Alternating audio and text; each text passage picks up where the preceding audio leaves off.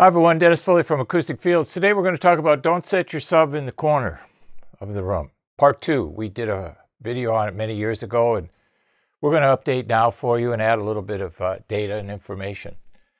Let's keep those subs out of the corners. A lot of nonsense out there. What are the corners of a room? They're where all the room modes, those nasty creatures we've been, fighting, axial, tangential, and oblique modes, they all end up in the corners. They're all partying together in the corner. Why would we want to mess with that? Our goal is to eliminate distortion, not add to it or excite more of it, right? Why would we do that? I don't usually tell people to use common sense when it comes to acoustics, but in this case, why, right? Why would you want to excite those modes and make them greater? We wouldn't, okay? We want more distortion in our rooms? No, our goal is less, okay? Less energy, less distortion. All input is air, right? The room by itself is fine. Start putting music in it, we get air. We get axial modes, tangential, oblique. All input is air, all right? Quantity versus quality. This is where the shoe rubs or pinches, whatever term you want to use here. Most of the companies out there, including subwoofers, companies that quantity. Big. More. Stack subs on top of each other. More and more energy. More and more energy into a room that can't handle the energy you're putting in it from one driver. And you're going to add more. How does adding more of a cause to a problem help you with the solution? I can't figure that one out. I don't think anyone can, because it's not true. All right? Here's a classic example. 4 subs in the corners. Oh, great. Let's spend $10,000 at $2,500 a sub, average price today, to excite all the modes that are in the corners of the room and produce more distortion. And plus 3 to plus 5 dB of room gain. I thought our goal was to have less room gain, not more. All this in trade-off for a smoother response, it's not worth it. You're not going to get a smoother response. It might measure better, but is that what you're really wanting to do with $10,000? Treat just low-frequency issues in the room? For $10,000, you can treat everything and be done with it. So we want to treat the room for modal issues first. That's the first thing above and beyond. We got to do that. How do we do it? We build low-frequency management into the walls. We have a process where you can do this called CAW. Our carbon technology, world famous, used all over the world. You just can't beat the process because the distance between the studs in a room is 14 inches, roughly. So we're able to tune with our carbon technology every 14 inches in the room. What chance does room modes have when you're able to go after it like this, every 14.5 inches on every wall surface, floor, ceiling, and 4 walls? It can't hide. It can't hide from us. We'll get it. We'll figure it out. We'll figure the frequency. We'll figure the amplitude. We'll figure the location, and we'll design the carbon to go after that problem every 14.5 inches. Most room modes are 3-4 feet wide, average. So we're going after a 36, 48-inch problem every 14.5 inches. So you can see the benefit of the carbon. Isolate and attenuate. If we raise the sub off the floor, we isolate it from the floor, and we isolate and elevate in a structure that attenuates or absorbs energy, it's a 1, 2, 3 win. How many times does one product give you 3 wins? Not too many, okay? So, the units are also on casters. I can't think of a better thing for a subwoofer platform than to have it on wheels. because you got to figure out where to put it. Yeah, there's formulas people say and use and all that. Great. Okay. They're amplitude specific. They might work at 80 dB SPL. You could turn up a dB or 2 dBs, they won't work. Okay. So the bottom line here is you gotta voice it.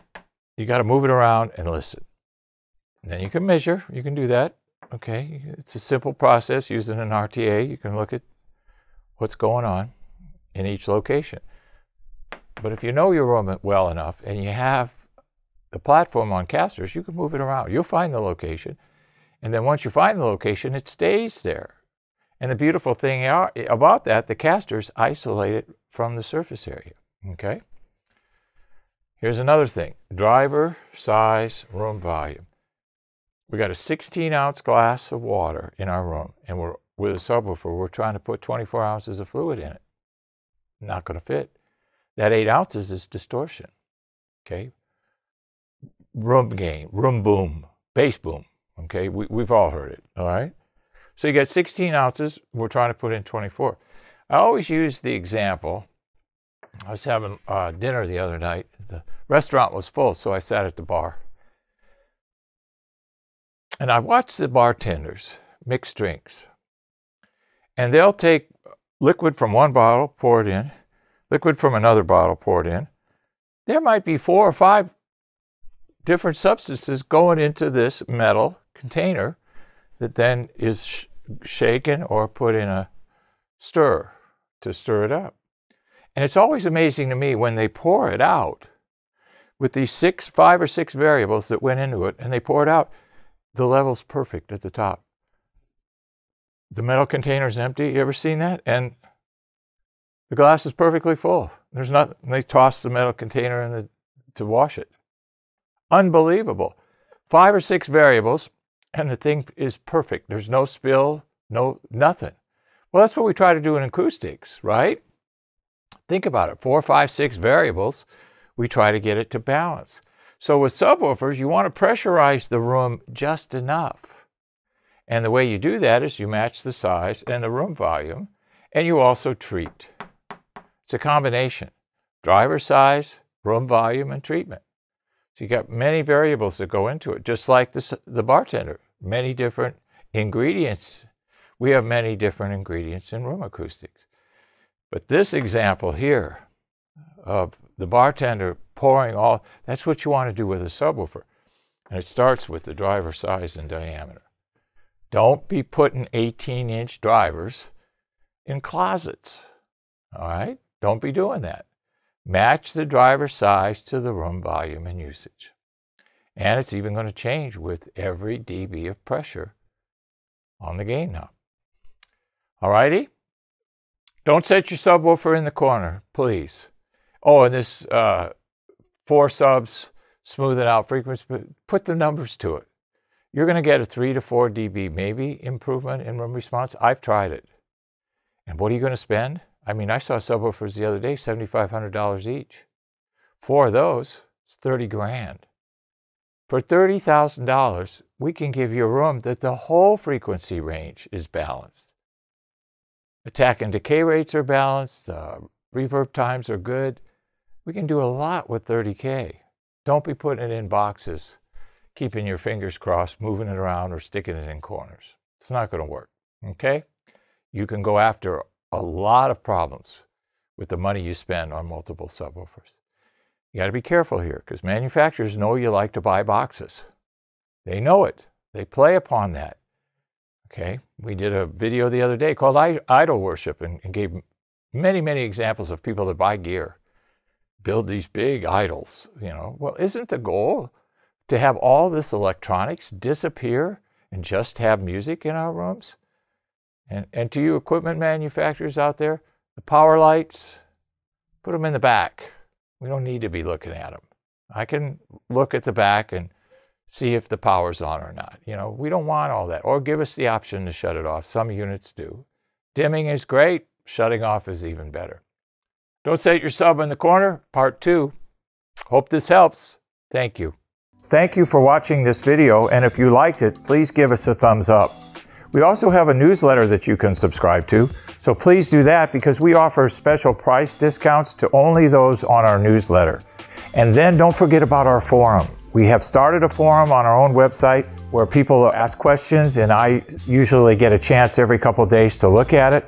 There's an interchange between people on the forum, and we'll give you real answers on a regular basis, so that'll help you.